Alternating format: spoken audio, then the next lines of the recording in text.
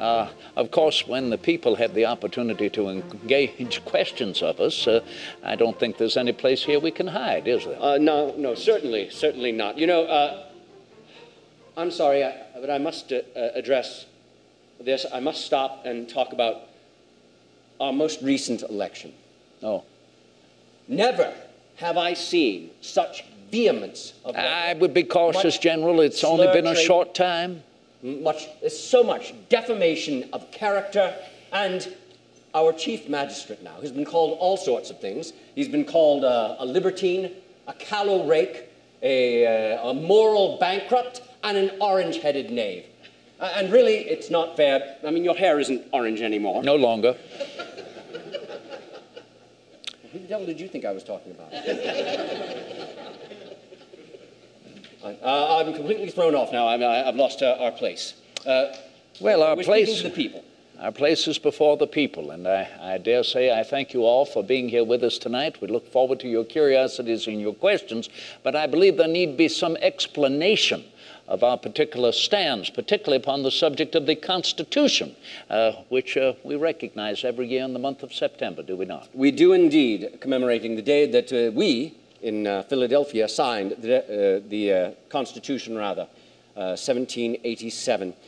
I'm very often asked my opinion of the Constitution, and I will tell you I never expect to see perfect work from imperfect man. And there were many disagreements along the way. I chiefly agreed with Dr. Franklin, but even he and I had a disagreement along the way. Dr. Franklin, about halfway through our deliberations, thought it put forward the notion that we should begin each day's session with, as he put it, a prayer to the Father of Light. I said it was no time to call for foreign aid. I said it was likewise seem as if the convention were suddenly in trouble if we were suddenly resorting to prayer.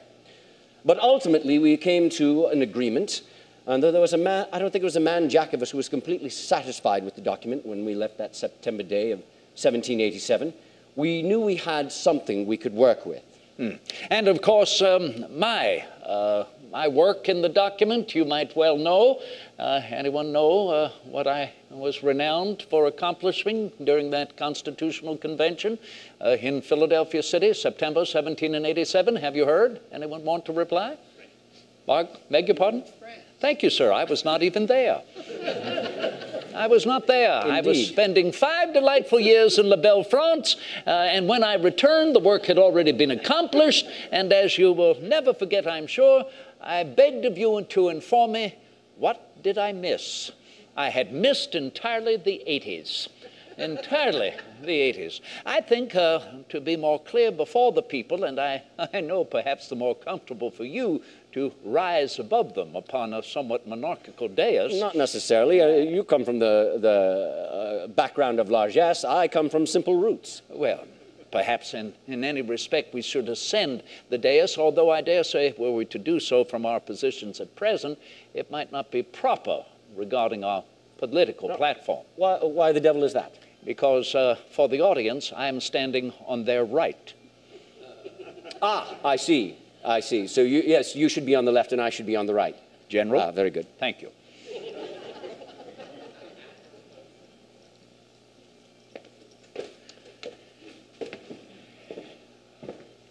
Well.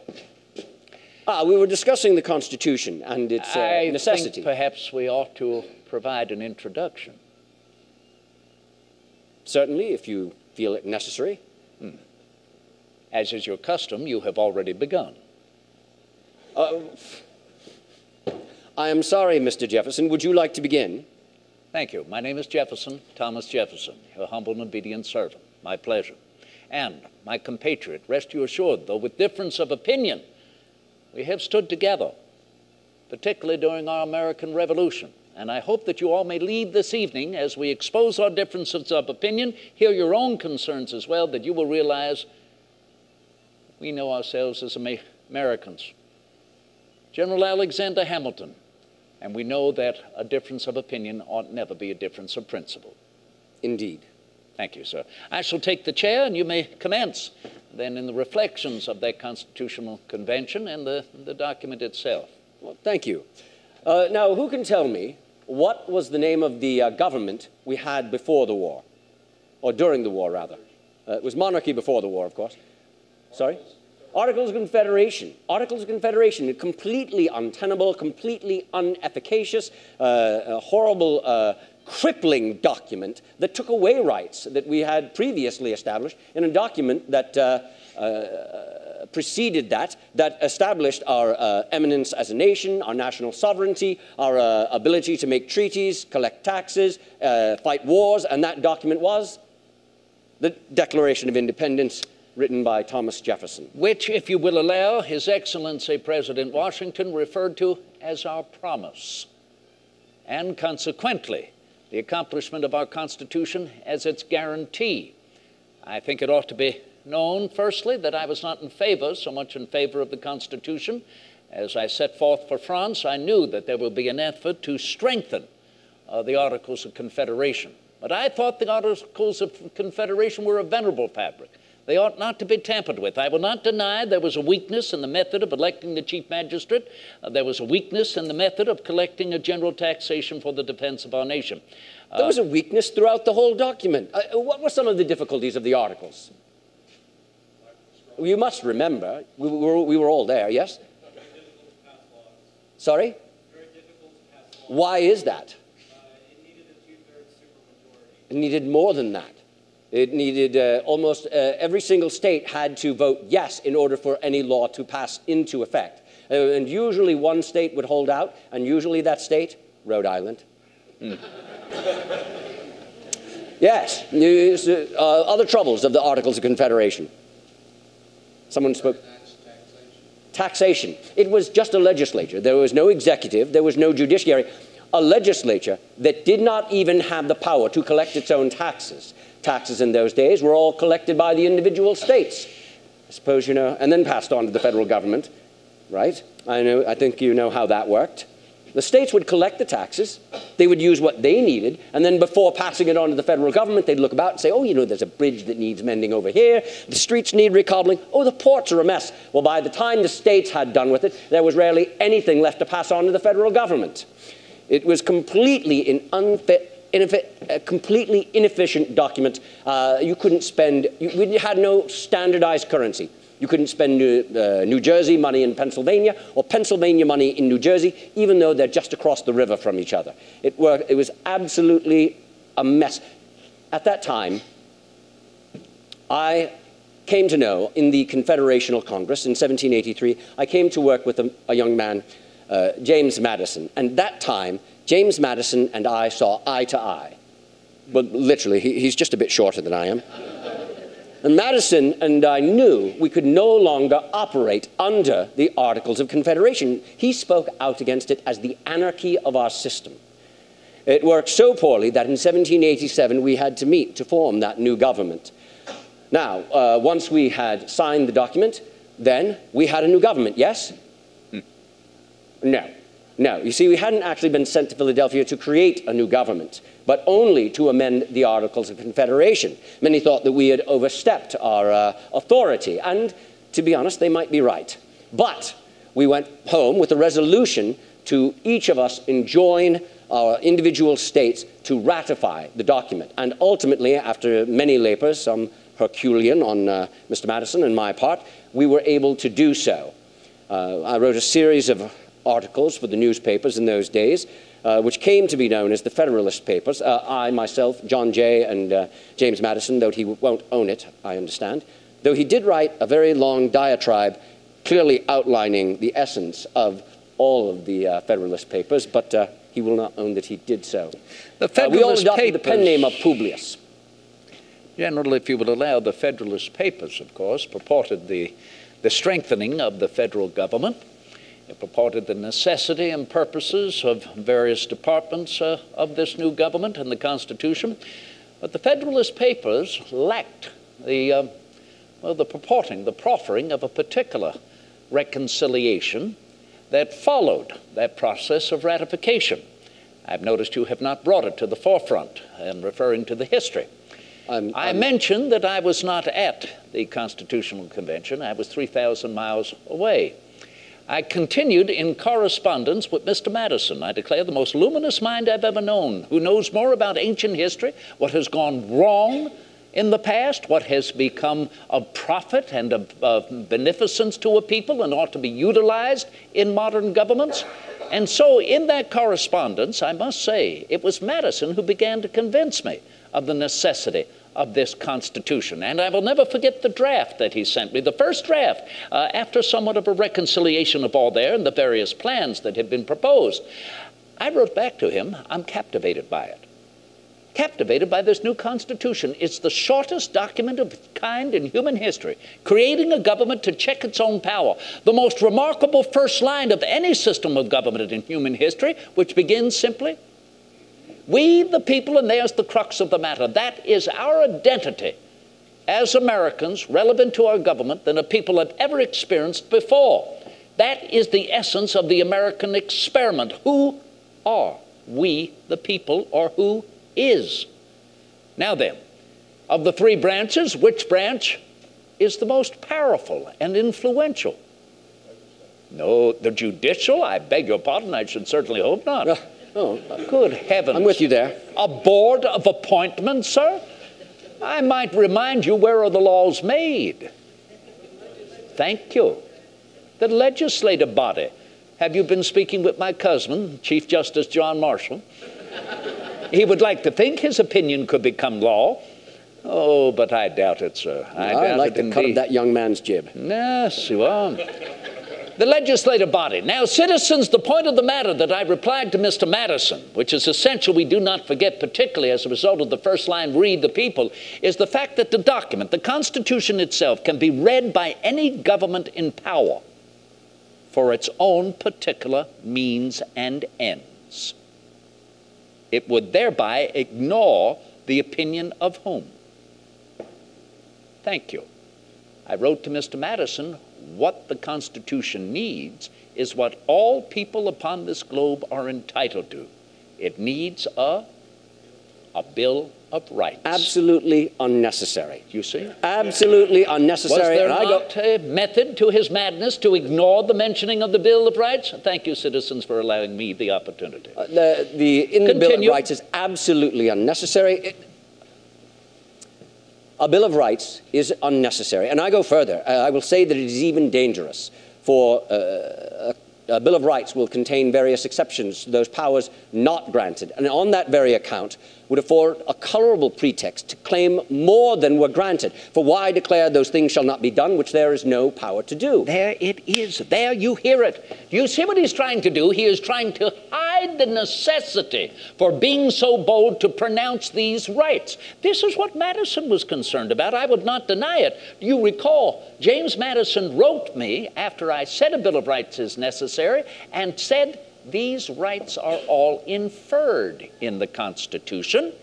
There's no necessity of purporting them boldly. Now, what worried him is what worried General Hamilton. Do you know what it is? Why mention?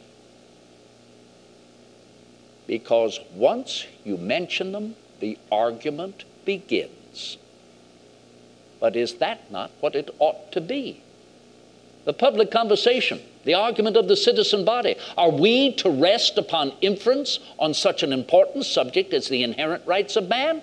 We were born free to declare, and therefore we must declare what are the inherent rights of man. But if we limit those rights in a document, then we imply the government has right to limit those rights and more rights besides. We are setting a legal precedent and establishing that legal precedent in our government. The Constitution is all we need. The preamble to the Constitution is eminently a Bill of Rights in itself and absolutely unnecessary for us to have in one. General, you know well, with the pronouncement so boldly of the First Amendment, pronouncing the greatest of our inherent rights, rights we must never forget, given to mankind, not by any ruler, not by any government, but rights given to us by nature and nature's God, is that right, in essentially to hold an opinion freely and to freely express one's opinion, particularly in matters of religion, particularly in a free assembly of people to argue their differences of opinion, particularly the liberty and freedom of the press. And then accordingly following from that, the protection, safety of defense of the right of the people to bear arms for their self-defense and to form a well-regulated militia. And if anyone gets the wrong idea, a militia is not legal. unless it is commissioned by the government. And so it follows. And you've heard the general concern that it might continue to follow and follow and follow and follow. Well, of course it should. We should never think to go back to the ages of the darkest ignorance to find the greatest enlightenment, or that anything that was created in the past cannot be improved upon in the present or the future. It is common sense, is it not? A child of 14 cannot wear the same clothes at the age of 40. Our laws and institutions must grow as we grow as a people. And so what does a Bill of Rights allow? It allows for our Constitution to grow and amend itself accordingly. That, with the stability of its inception and the original document, allows it to be relevant. Constitutions should be permanent. And constitutions should be very general and should be permanent, because they cannot foresee all the variable circumstances that could come to pass. So we need to have a very good general document. And we have all that is necessary within the scope of the Constitution itself. We have the three branches, one to counter the other. And we have all the rights that we have. If it does not say in the Constitution that we do not have a right, then of force we have that right. And by delineating and establishing limits on those rights, we establish the government's precedent and right to limit those further. And you will have more amendments and more amendments that will make it worse. Now, we have the three branches of government. The judiciary, the executive, and the legislative, one to counter the other. It is inconceivable that one branch could grow so overpowerful it could overmatch the other two. That is good government. A limitation of rights. Well, there you are. That's the march of civilization, is it not?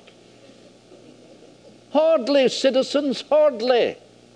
What you are hearing here is purporting that the Constitution ought to be simply what it is, stale and stagnate. Not necessarily stagnate. It's something, a document we can work with. Yes, and we can work with it when we can make it malleable, to grow with us as a people. Indeed, it is something that lives and breathes. Are not laws living and breathing? But of course they are. They are not stagnant and stay where they are. The essence of the English law is that it evolves with the experience of the English-speaking peoples. I consider it the finest system of law upon the globe, the most pure, many have said, well, than Mr. Jefferson. And you've been amongst the coterie. If you think so, well, then why did you all go to war with Great Britain's citizens? We did not go to war against the English law. We went to war because the English law would not accept the American experience in its evolution. But it is the law that we have inherited. It is the foundation of our Constitution and our jurisprudence. Let it continue to live and breathe as we do as Americans. I will grant you that we may make certain amendations as they become necessary. I can think of many that we might need to make in the near future, but we must hold to a general document. One of the things I've heard that people want to change is the Electoral College, and I think that a great mistake. I think it's absolutely imperative that we have an Electoral College. The people have their voice through their elected representatives in the House of Representatives. The people do not have their voice through the electoral system of electing the President of the United States. No, they don't have their voice. They have their voice. They elect their delegates who elect their elect. Well, each of the states has it. Now, here's something, though. Each of the states has their own different method for electing those delegates. That, I think, could need amending. Do you see the twistification? Almost like, indeed, a magician with smoke and mirrors, so that you can hardly follow the sequence of common sense upon the matter. He suggests that the system of electing the president, the electoral system, represents the opinion of the people. Nay, it does not, but a few citizens. Sorry, you misunderstood. The people have their voice in this nation through their elected representatives in the House of Representatives, and that's as it ought to be. And that's where it should end. They should not elect the president. Not through that system, General. You are well aware of the fact. That is the great conundrum of the first line of our Constitution. We, the people, who in this room, as the General and I would recognize, do not have a vote or a voice in our government. Who are you? The women folk, those younger, 21 years, no vote, no voice. Others? Not only the enslaved, but anyone of color, a mulatto, the natives of this land, one of a particular hue from a foreign land who has every right to come here and better their condition, they have no vote, no voice. Others, A white male, 21 years of age in this room, who does not hold property. You do not have a vote. You do not have a voice. Others? A white male in this room who holds property but is mortgaged, does not have a vote or a voice. And imagine, your creditor may be a wealthy woman of color. Despite her wealth, she has no vote, no voice any more than you do. It is only the white male freeholder who represents we the people and who is indeed protected, defended, bolstered by this method of electing the President of the United States. As I have said, that method of electing the President, the electoral system, does not properly enact the voice of the people. And someday it may become a blot on our Constitution which will make its hit. It only serves to protect two elements of property for gentlemen of property. First, it protects the counting houses. Those small states, particularly in the North. And secondly, it protects the institution of the enslaved, who would know better than myself that the delineation in our Constitution of 3/5 of an individual, there you have that protection of small states to large states, relevant to the alliance with counting houses and the institution of slavery. Is that to continue?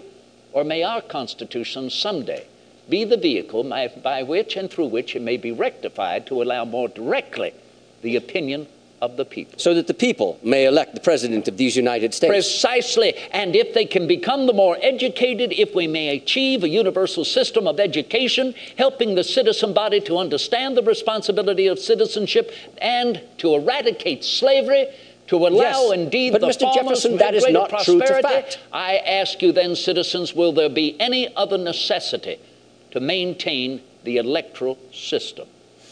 It is up to whom? The people to decide. Mr. Jefferson, I have heard you say that the voice of people is the voice of God. And as often as I have heard that said and said it quoted to be true, it is not true to fact. The people are variable and changing. They seldom judge or determine right. To trust the people is to trust a great mob. Look at what we have in Europe. Look at what has happened to our so-called sister republic of France. It went early due to mob rule under the Directorate, very far away from its early goals, and then now it is in the hands of an emperor. Is that what we would like? No, we need men, learned men, statesmen, men of property, men who might have something to lose by electing some uncontrollable individual, and men who actually might know the individual who's standing for office, as opposed to a mob that can be swayed by some great demagogue. Well, there you are, citizens. You've heard it simply. The general certainly has a great faith in the people, or does he? A fear of mob rule, you want him to say, you heard him say, a distinct care and concern for only those gentlemen of education may be distinct and removed from the people. Now, I wish the general and I were standing here to pronounce something new and original. As many of you know who have read the elementary books of public right, we do not. It was Aristotle millennia ago who purported that man is born with a dichotomous nature. He is born either to fear or to trust. His politics will take root and emanate. And what you have seen before you here is someone who stands upon the principles that you all may read in the Leviathan, that work of Mr. Hobbes, well over a century and a half ago, which purports that the essential nature of man is deceitful and corrupt, and therefore strong and central governments are necessary to control and direct. Happily, citizens, as I stand on your left, I have read my John Locke, his essays on government, volumes 1 and 2, his essay on human understanding, his regard for the essential nature of man as being beneficent and open and trusting. The essence of it is simply that man's essential nature is to do good. For I ask you, sir, it is a jealous sentiment. How do you feel when you do good? Well, this gentleman isn't going to answer. Perhaps you will. You feel good. Mr. Jefferson. What would the people prefer? The advice of a Mr. Locke to purport that government governs best which governs least, a greater opportunity to do good, or the advice of Mr. Hobbes, a strong and central government without a faith in the people themselves. Mr. Jefferson, it was David Hume who said, every man ought to be considered a knave and have his own self-interest at the forefront. And if you have any sort of political ideas other than that, you are being nothing but naive. Yeah, I'm very often asked why I feel we need such a strong federal government. If I can, I would like to take you back to the war. We had occasion to retreat through New Jersey. Now, retreating is a dismal business at best, but there is no more dismal place to retreat through than New Jersey.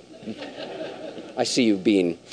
On the retreat through New Jersey, I would walk alongside the cannon, and I would pat the cannon as I would walk along, absorbed in thought, and I couldn't help but notice the tracks in front of me, the wagon wheels, the hoof prints of the horses, and the footprints of the men, very often shod, but very often, like as not, unshod. You know, cold goes through leather like that, and once leather becomes completely saturated, permeated, due to inclement weather, it becomes very dry and brittle. And the men would try to tie the shoes on the feet with rags and scraps, but ultimately they would fall away. And we would be looking at barefoot prints in the snow and the muck and the mire.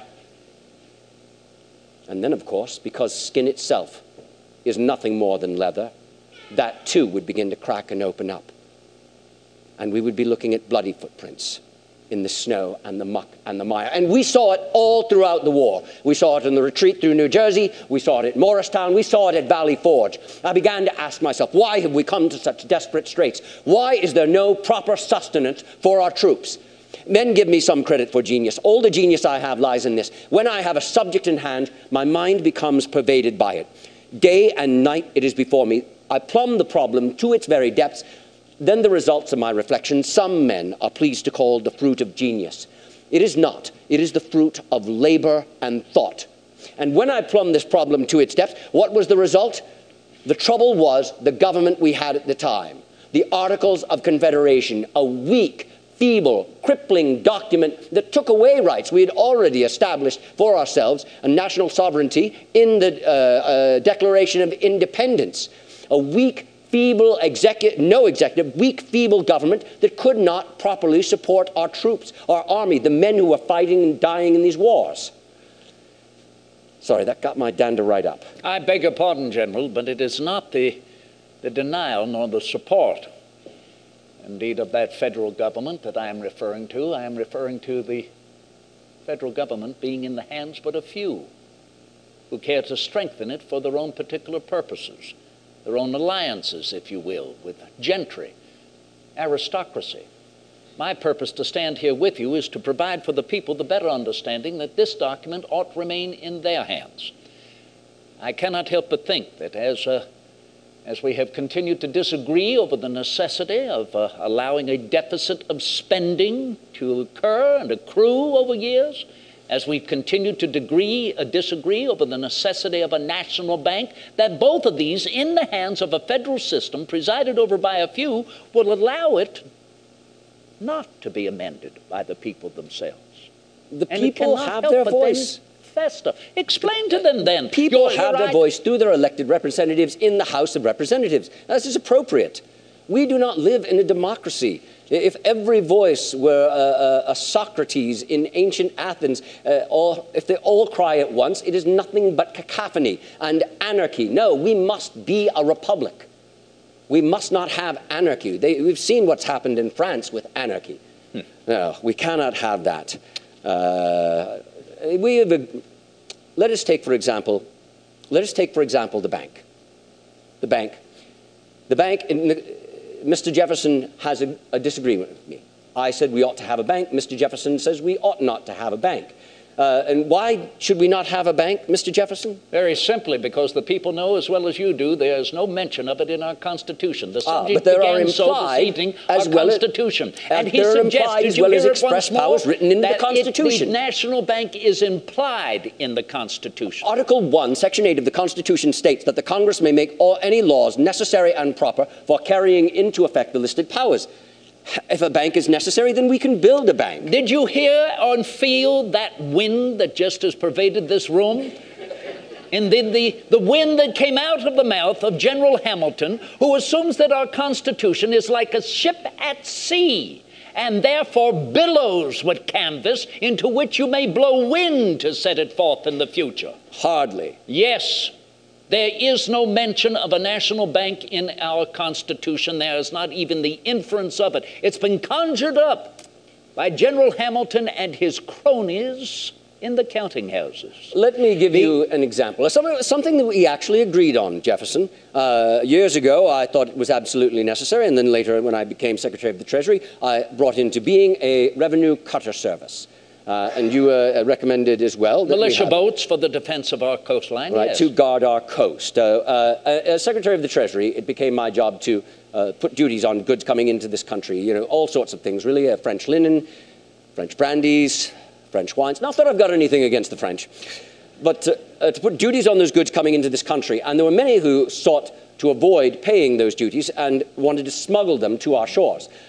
Now, to that end, I created that series of revenue cutters to keep that from happening, also to help us from prevent the depredations of piracy. But at the same time, I was ordered, to that same end, to build a series of lighthouses by the Congress, because it was necessary.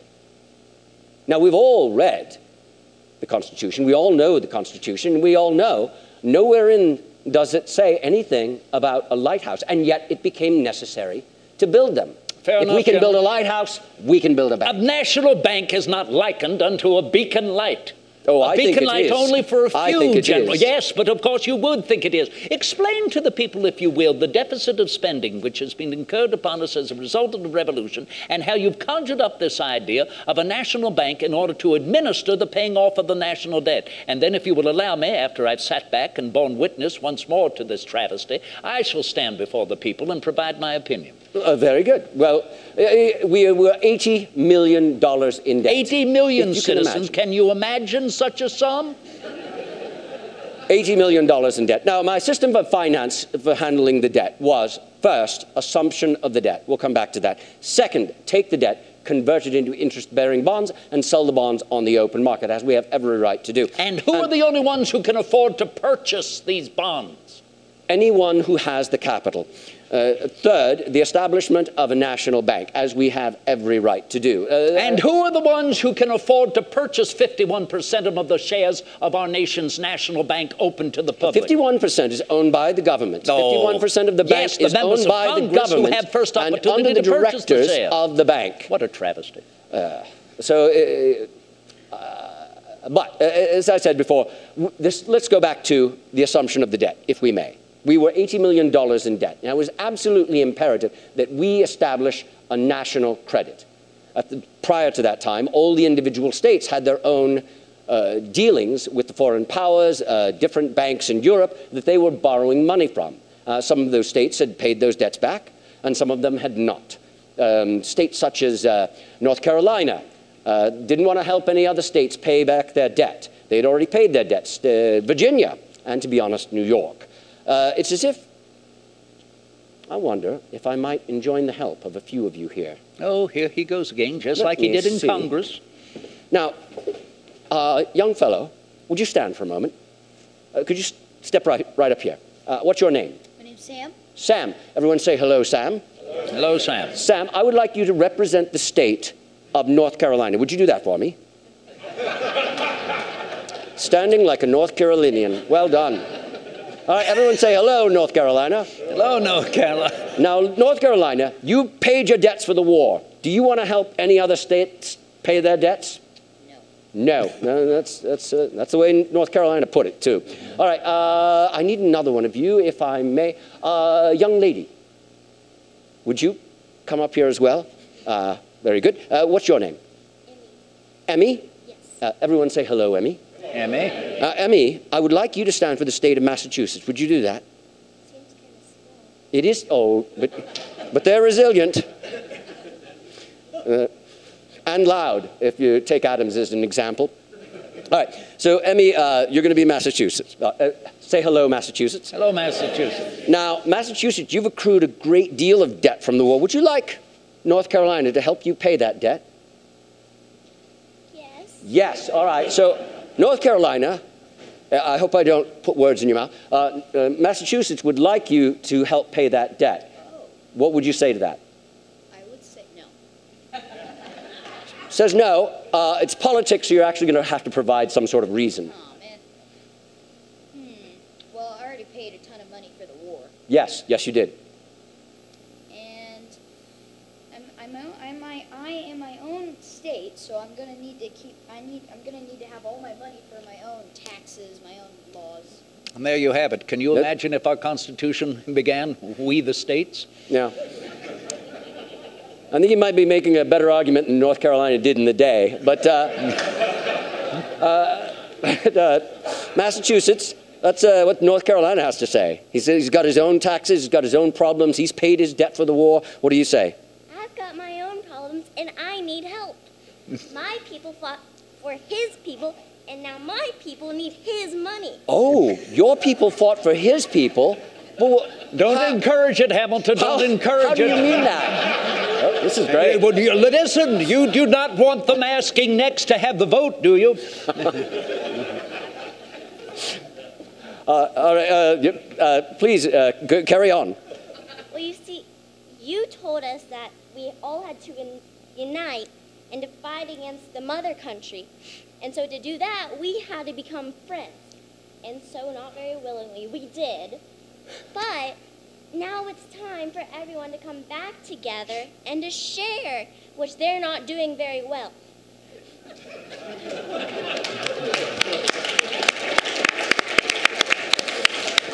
Emmy, you're brilliant. All right. That's a tough act to follow, but carry on, North Carolina. Well, some states aren't really friends with each other, though. That's true. How do you mean that? Well, certain states have different views on different laws, different politics. Tell me about it. All right, but why? She's saying we've all fought together, we're all on the same side, you should help her out. What do you say? Yeah, I guess that kind of does make sense. It does make sense. I'll tell you what North Carolina said in the day. No. But let me ask you a question. Since you brought up the fighting, when did you start fighting the war? When America... Yes, no, 1776, Declaration of Independence, nominally, we're all in this together. But when did you really start fighting the battles? 1780. 1780. 1780, well answered. Very good. Now, Massachusetts, when did you start fighting the war? Way before that. Like what year? 75. 75. 1775, April 19th, 1775, the first shots broke out, Lexington and Concord. 1775, 1780, 5 years longer, Massachusetts has borne the brunt of this war. The public debt is the price of liberty, and as such has a special claim upon the public purse. Could you come in a bit? We all collectively have benefited from the revolution, yes? Yes. Then there is a collective responsibility to that debt. Is there not? No, there is. There is one. You still sound like North Carolina. Well done. Typecasting. Yes. All right. Let's thank them by giving them a round of applause. Well done. Thank you, Massachusetts. Very well argued. Miss Heavy. Sorry? Oh. Now, sir, Mr. Jefferson wants you back. North Carolina, You're you not do done. not Sorry. think that I am going to allow Hamilton to get away so easily. But he's had a good argument. Yes. I'm on your side, Massachusetts. Now then, I certainly appreciate what I have heard from both of you, because at the essence you have recognized our collaboration, that we work together to protect and defend ourselves as a union of states and commonwealths. Remember what stupefied our mother country, Great Britain, let alone the rest of the world. England wanting to keep us separate as if we were unruly children, slapping our wrists to keep them in separate rooms. No, what astounded them was the fact that we brought 13 individual nations together. Each one of those former colonies were nations unto themselves, different from one and the other in degree of religious opinion in one versus a vast difference in another, the degree of freeholders in one versus a greater number of tenants upon the free number of holders in another. We brought it together e pluribus unum through the founding principle of compromise and resolution. General Hamilton has proposed a certain compromise to pay the national debt.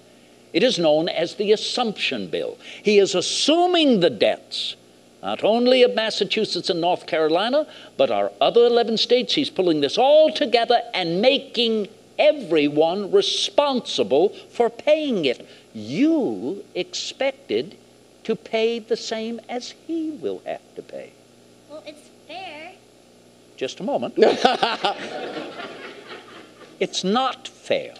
We should Britain pay. No, Britain's not going to pay for our war. They already did. The point of the matter is this. You can ill afford, Massachusetts can ill afford to pay what he can easily afford to match, if you will, this necessity and this proposed responsibility of all the states to pay the national debt. Now, hear my proposal. Yes, and it preceded his. The spring of 1784, our Congress was seated in Annapolis at the time. General Hamilton had retired. I was asked to consider writing a report on how the Northwest Territories could enter our nation as new states. We now own them outright. It was a 5-requisite report that I provided. First and foremost, every territory becoming a state will forever remain a state of this union. Secondly, every territory becoming a state will have its government in republican forms as the other states in the federal government. I'm going to skip to number 4. No one holding any hereditary title will be admitted a citizen of the United States. And fifth, lastly, before I come back to number 3, is that by the year 1800 of the Christian era, there shall no longer be any involuntary servitude in any of the states or the territories annexed to them. Now, I will mention number 3 in a moment, but I want you to know collectively those 5 requisites put up to vote lost by 1 vote. It is still said that the delegate from New Jersey was home ill that day. I wrote in correspondence, not to you, sir, on that day the heavens clouded over our nation and the destinies of unborn millions were made. In our Constitution, happily, we have set another date, 1807, when the Congress can vote once more and decide whether we will end the importation of slaves. However, number 3 of those requisites, the national debt will be apportioned on the states as they can afford to pay. Massachusetts can pay what she can and continue one year after the other. Sound good? Sounds great. Thank you. North Carolina, no problem for you to pay that debt, is it? That's right. You can get it over with immediately. So, General, thank you for the opportunity that I can explain my plan, granted, though it lost. But I go to the people in the proper democratic or Republican fashion, and I would like by show of hands, how many here now, having heard Hamilton's plan of assumption and my own plan of prorating the national debt, how many are more in favor of the assumption bill? By a show of hands. How many are more in favor of the prorating plan of Mr. Jefferson? Thank you. Let's allow our friends to return to their seats. I know you wanted them to return to their seats a lot earlier. No. Thank you, Let's give them a round of applause. Thank you.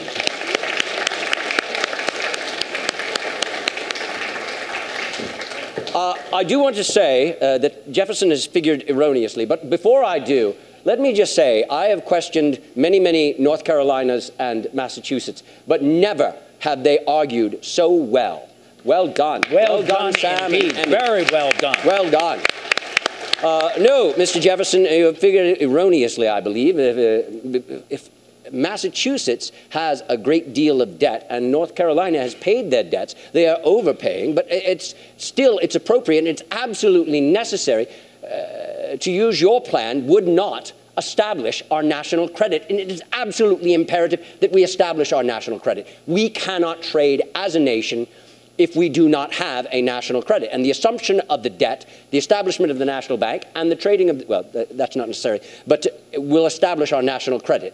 A point of your assumption, Bill, that I did indeed agree upon, that there must be the opportunity for us to establish trade with foreign nations, even if it may mean that they could invest in our particular debt as a security. However, I think it is time that we may hear the opinion of the people themselves, but not before we enlighten them to where this disagreement ultimately found itself. Yes, I found myself, I put this assumption bill forward, and then I found that my up until then friend, James Madison, had blocked the assumption bill in the House of Representatives, a perfidious desertion of the principles he had sworn to uphold. Mr. Madison was concerned that this was want to divert the attention of what had become known as the Residency Act, the act deciding where our nation would place its federal city.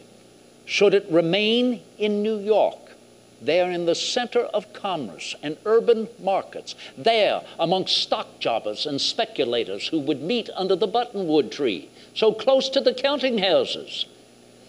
And whether our nation's capital should be midway between the North and the South, below the line drawn by Messrs. Mason and Dixon, in the land predominantly settled by farmers, 9 out of every 10 Americans seated on farms.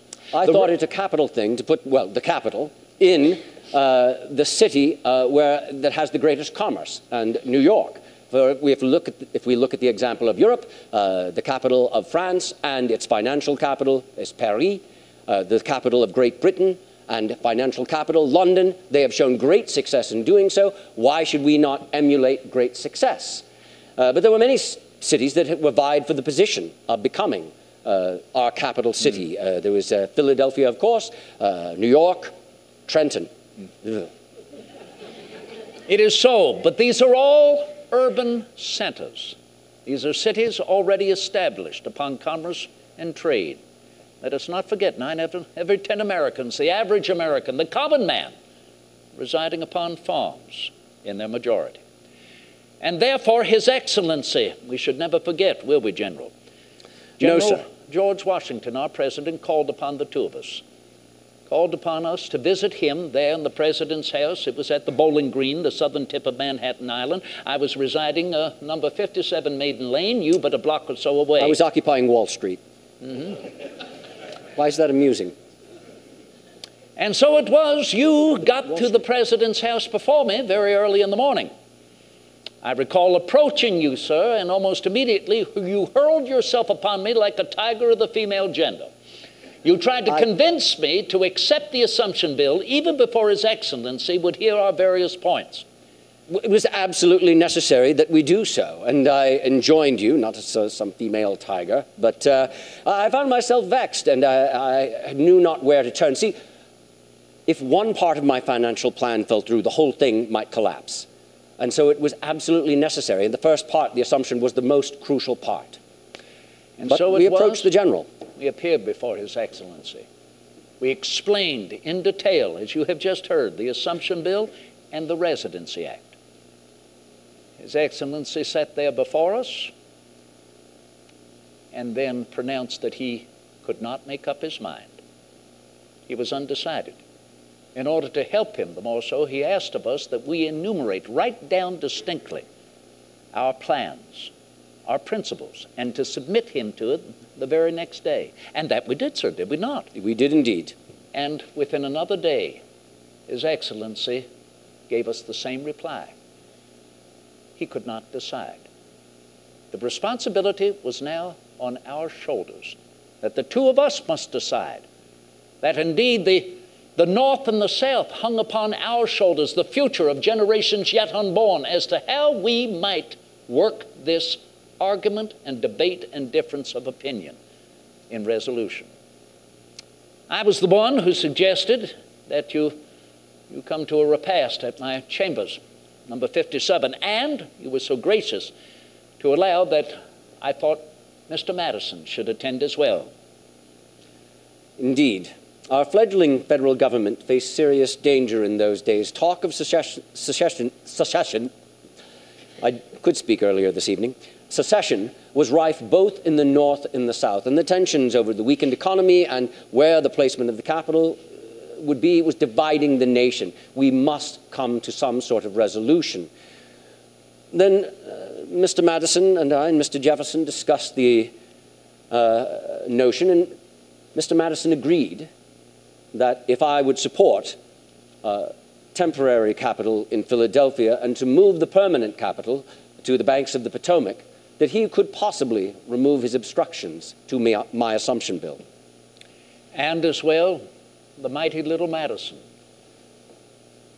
suggested that I might follow in kind and influence many a delegate from the southern states and commonwealths to accept the assumption bill, so long, General, as you would influence the delegates of the northern states to accept the Residency Act by placing our capital midway and below that line drawn by Messrs. Mason and Dixon. I dare say such a further collaboration as we have been wont to secure before succeeded to maintain our union, succeeded to provide a future still in the hands of the people, that they might populate now to the west, that their capital would ever be midway to their attentions as they made their way either from north or south. And so therefore, again, I thank you for that successful collaboration. And I you, Mr. Jefferson, and I you. Now, you'd spoken before about throwing the floor open to some questions. Do you still have a mind to do so? Absolutely. You said vox populi, vox dei, as the Romans did. The voice of the people is the voice of God. Therein nature will speak. That is not true to fact. But let's have the first question. So citizens, the point. Yes. Could you explain more the Residency Act? I'm not sure I remember that bit. The Residency Act called for the nation's capital, the federal city, to be situate midway between the northern states and commonwealths and the southern states and commonwealths. When I refer to commonwealths, of course, I'm referring to the commonwealth, only three that we had at that time. Shortly, Kentucky would enter. But we had Massachusetts in the north, we had Virginia in the south, and we had Pennsylvania somewhat in the center or middle. But the Residency Act called for the capital to be below the line drawn by Messrs. Mason and Dixon between Pennsylvania and Maryland. That it be along a navigable waterway. Now, that could have been the Rappahannock, it could have been the Potomac, it could have been even the James or the York River. But it was decided that it must be along a navigable waterway 100 miles removed from the ocean to be of sufficient safety, protection, and defense should any enemy desire to enter into that waterway. It allows you that time to prepare your retreat, all your preparations for defense. And this prescription has existed from time immemorial in prescribing the centers of commerce and the capitals of political economy to be placed at the fall lines. Because if you're overwhelmed by an attacking enemy, you can escape beyond the fall line and their navy can never follow. You can destroy any canal that might have been built about the fall line. So that is what the Residency Act called for and what became known and surveyed as the District of Columbia. Yes, sir. Could you all comment on the dynamics of political competition during your period? Comment on the dynamics of political competition. Well, I think you've seen some here this evening. I will warrant. Something else we agree on is Adams. Neither one of us get along with him. Adams was referred to in the Jeffersonian press. He was called a hoary-headed incendiary. This is, of course, unprosecutable under the Sedition Act, as that is an entirely truthful statement. You're speaking about dynamics, sir, and I'm very curious about that, whether you're referring to an element of magnitude that must need the attention of geometrical mathematics.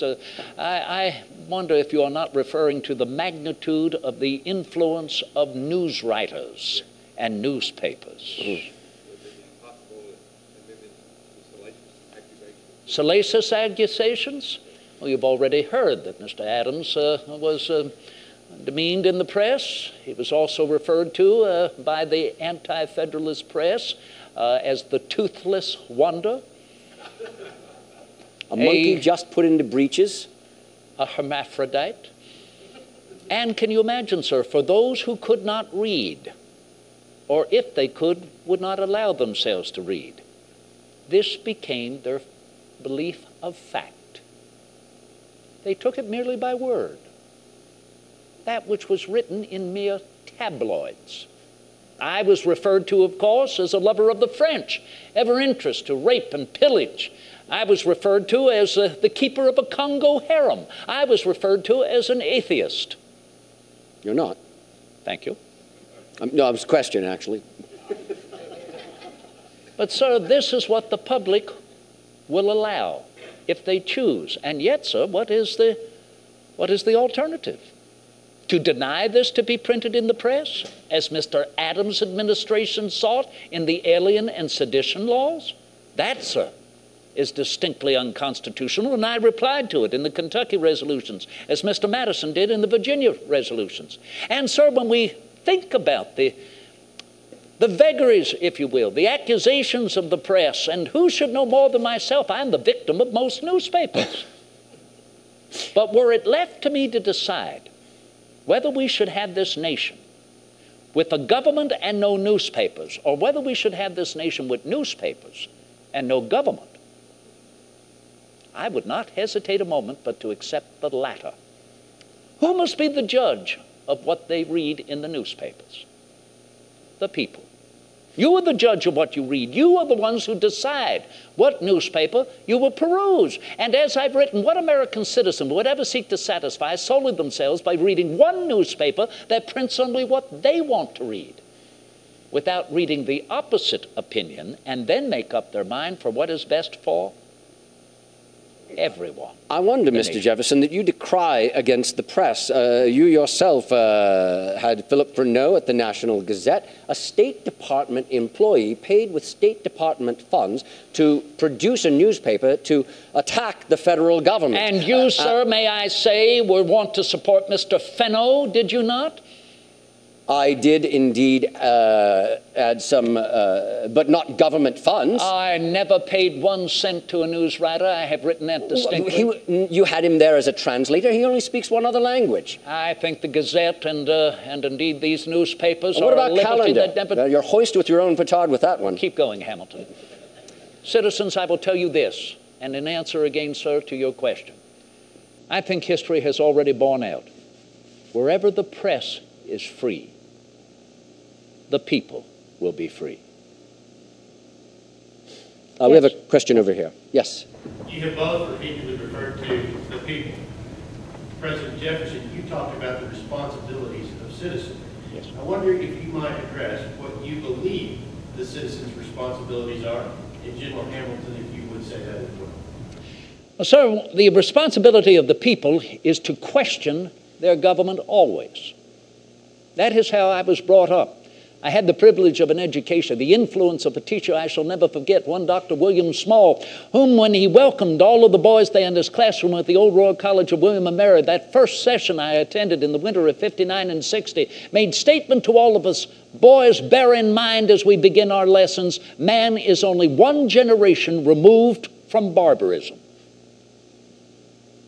If he forgets, he falls backward. And so began our study, sir, and I observed from him the elements of citizenship. First and foremost, he had gentlemanly and correct manners. Romans said manners make the man. Is that any the less so in this modern world? That is the mark of a citizen, to show respect to their fellow citizens. We had a great respect for Dr. Small. It was by a very simple formula. Dr. Small had great respect for whom? His students. He realized each and every one of us is a new mind, never seen before upon this globe, ready to be provoked in the intellect, inspired in the imagination. Secondly, as I have written, he had an enlarged and a liberal mind. Good so. I made that statement the other day. A gentleman wagged his finger at me and said, Mr. Jefferson, do not become political. I said, I beg your pardon, sir. He said, well, you mentioned the word liberal. Yes, you heard correctly. Let us not forget its definition. It comes from the Latin word libertas, meaning freedom, liberty, referring specifically, as I was, to education, the cultivation of the human mind, allowing the mind to remain free and open. That is well a requisite for citizenship. It is the mark of education, an educated citizen body, as Socrates cultivated enlightenment amongst his students under the shade of the tree in his garden, realizing his students were well educated when they realized how much they did not know. And then what did he do? He placed the responsibility upon their shoulders that they had the privilege of an education to go forth and better the condition of mankind.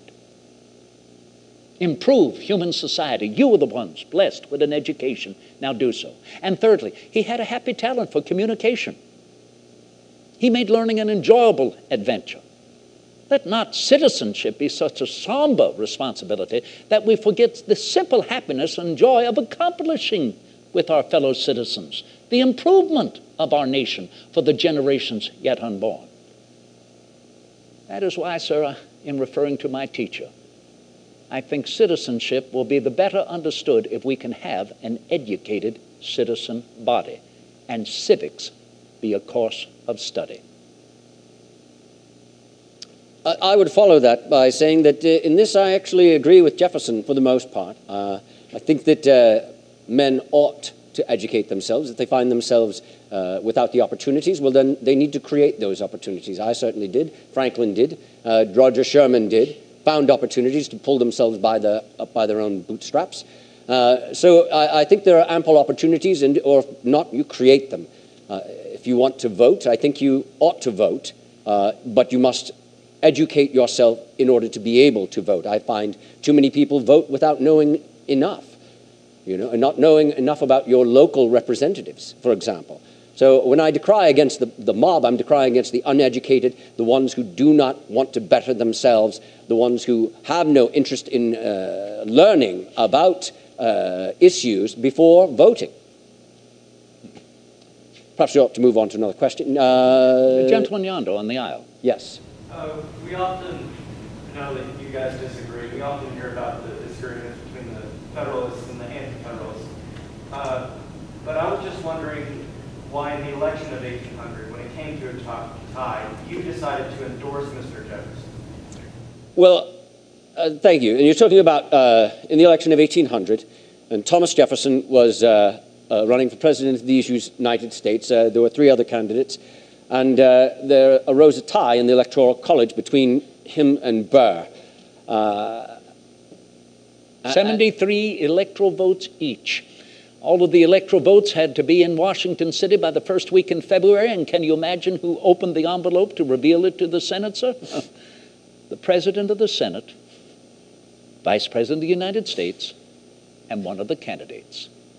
And to reveal a tie, not between President Adams and another, but rather between two opposed to President Adams, one of them his own vice president. 73 electoral votes each. How many times did they have to, you went to the House of Representatives? Yes, well, of course, that's the whole point, Our Constitution, you were brilliant men, I must admit, Hamilton, brilliant men in that September of '87 in that convention. You understood the nature of mankind. You understood that this could very well happen in our system of public election. And so it was prepared and written in our Constitution. Should this occur, a tie in a presidential election, in the electoral system, the election continues and it goes where? I'm delighted. I heard a young schoolboy the other day, without even hesitating a moment, reply to the question, it goes to the judiciary. Have you ever heard of anything more ridiculous in your entire life? Not inappropriate, but... that would give Marshall some fuel for an idea of judicial review, would it not? Absolutely no, it goes to the House elected by the people, and they voted. You're referring to the vote. They voted, and they voted, and they voted, and they voted. How well we remember, we can never forget they voted, and they voted, and they voted, and they voted. 33 times without breaking the tie. Without breaking the tie. 33, and then they stopped. Gentlemen, some of us recognize that as a significant number. 33. Where do we go from here? What further work needs to be done? It's now entirely upon us. During that time, I then received a correspondence from this gentleman at the complete opposite end of the political spectrum from me. I will never forget the first line. I have the letter. You're welcome to see it should you visit at Monticello. The first line, Mr. Vice President, I consider you the least dangerous of the two candidates. And then your reconciliations. Well, I am usually, when I speak, and I don't know why this always happens, but I'm usually cautioned against Burr and cautioned against dueling in the same sentence, and I'm not certain as to why. I know it would be an extraordinary thing for you in your day and age that a vice president of the United States should shoot someone, but in my day, Burr was a duelist of some note, and if you want to ask me about that later, perhaps I can supply an answer. But as to why I supported Mr. Jefferson in that instance, Burr and I had a long association. Burr and I were in the military together. When we were cut off by the Redcoats in New York. Well, you know how the battles worked in and around New York? Brilliantly if you were in the British Army. In the Continental Army, not too well at all. We had to retreat. The Redcoats cut us off, and we didn't know the way back to the rest of the army. Captain Burr led us back to the rest of the army. I was very glad to see Captain Burr that day. He's an attorney in New York. I'm an attorney in New York. We've argued on opposite sides of cases. We've argued on the same sides of cases. I do not see much in substance in his arguments, more of a liberal dexterity, if you will. But Burr and I have been on opposite sides of the political spectrum, but we have been associates for many years. He was an aide-de-camp to General Washington. I was an aide-de-camp to General Washington. I was with General for 4 years. He lasted less than a month. They didn't get on. And when it came to the election of 1800, well, let me give you an example. When we were at war with France, General Washington was commander-in-chief of the army at that time, and Adams was president. And General Washington died. I think there's no man who had greater cause to lament his passing than myself. But I found myself as second in command. I was then in command of the army. And in those days, I was having trouble with the Congress, and likewise with John Adams. But then who doesn't, you know? And I wrote to Burr and mentioned that. And Burr wrote back to me, the Constitution is but a paper machine. You have it within your means to make yourself happy, meaning you have the military, you have the army, go in and take over the government. And I wrote back, that's absolutely reprehensible. We cannot do that sort of thing. The military must always be subservient to the civilian authority. And he wrote back to me, great men do not trifle over morsels. And that's the sort of man who could have been president of these United States. I found him a dangerous man. Before agreeing to support Jefferson, to ask some of our Federalist friends to support him, we did have an exchange. We talked about some viewpoints that we in the Federalist Party were concerned over. One was we wanted you to remain neutral as to the belligerent powers in Europe, and you agreed that that was a good notion. And I think we've actually agreed on that throughout. Second was that you would continue to support and keep and gradually strengthen the Navy, and you thought that a capital notion as well. Then, as well, you would retain our friends in office, with, of course, the exception of your own cabinet. And the fourth point's missing, slipping my mind. We agreed on something else there. We asked for something else. The Army. Oh, the standing army. No, you did. I don't think you gave me that one. I suggested that I would ameliorate the difference of opinion, that I did not care for a standing army, but would accept it so long as it could be led by an enlightened officer corps. Oh, you did indeed agreed on that. Which would allow me then to be elected president and within a short time to commission a military academy at the old fort at West Point. I can assure you, General, that with your letter, I accepted once more that founding principle we pronounced several times this evening of our nation, a compromise and a resolution on behalf of the common good. 3 votes later, the 36th ballot, the 17th day of February, 1801, the tie was broken and I became the 3rd Chief Magistrate. In my inaugural address, March the 4th, 1801, I made statement that we had just borne witness to the 2nd American Revolution.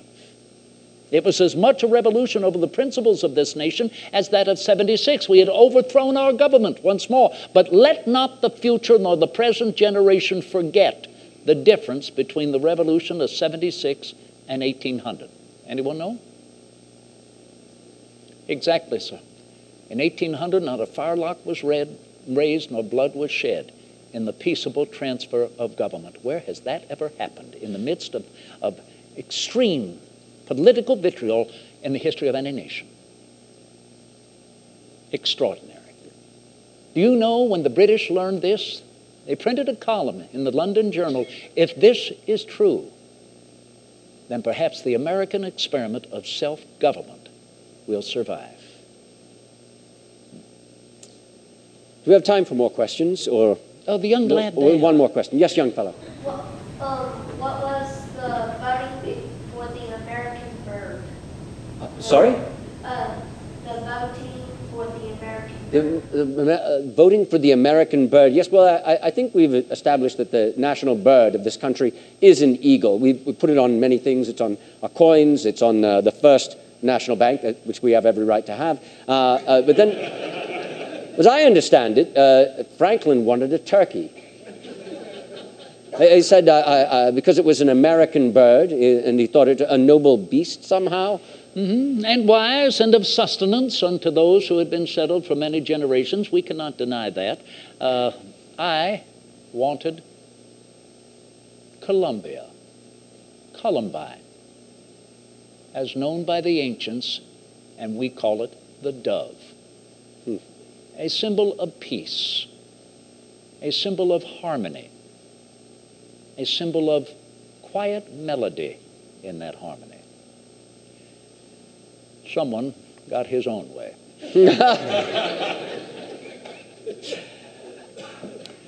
Well, General, I think that all of us have had a most delightful and I hope enlightened evening tonight. We would certainly care to remain for anyone who has more specific inquiries. But I dare say the two of us standing before the people recognize where the true power must lie. And simply in representing this dichotomy of political economy, which has existed from time immemorial, it is no longer now judged by royalty or monarchy, landed gentry, nobility, or aristocracy. No, our differences of opinion are open now for the future to be judged by whom? The people. And that is why I think, as we stand here, they have perhaps a rare opportunity to gaze upon the past. But imagine our rare opportunity. We can gaze upon the future. Indeed. I've always said I enjoy much more the dreams of our future than the history of our past. It has frequently been remarked that it seems to be reserved to the people of this country, by their conduct and example, to determine the truly important question whether societies of men are capable or not of establishing good government from. Are we no more fit for the rein and the spur, or can we indeed govern ourselves? We have fought side by side to make America free. Let us struggle then, hand in hand, to make her happy as well. Your Thank you, servant, Mr. Jefferson. My pleasure, sir.